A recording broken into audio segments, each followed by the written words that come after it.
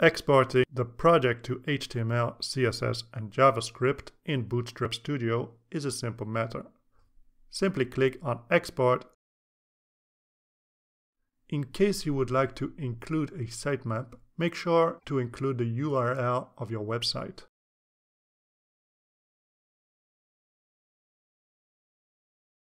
Select the destination directory.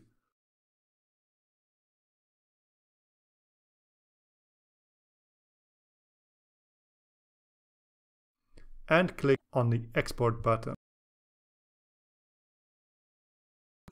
Let's go to the Export folder to inspect our results. We can see all our HTML files, and we can test the HTML files by opening them in a browser.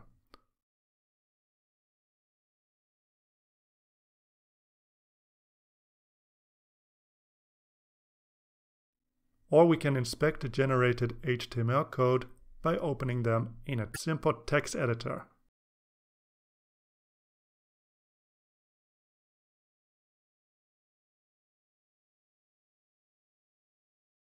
We also have an asset folder. The assets folder contains all the resources of the website, including pictures, CSS files, JavaScript, etc.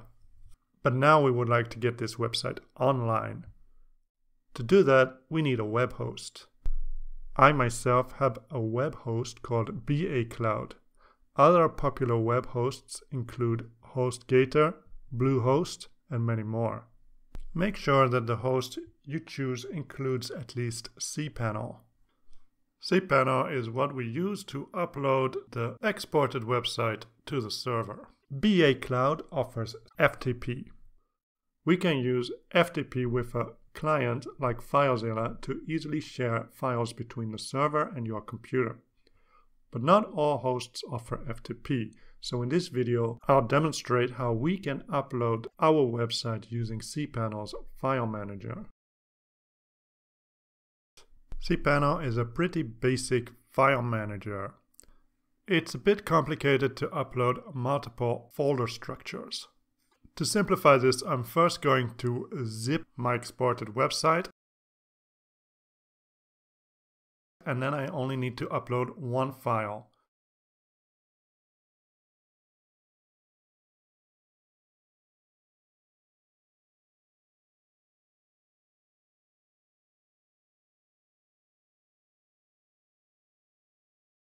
And once uploaded, extract the files over here.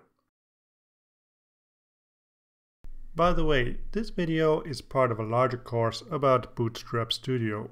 You can find the full course on Udemy or Skillshare. Check out the link in the description.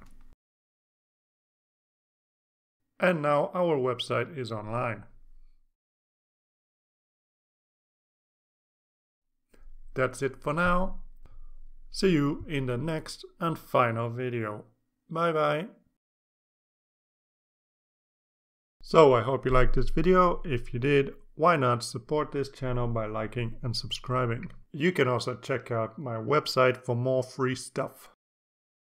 So long for now, see you in the next video. Bye bye.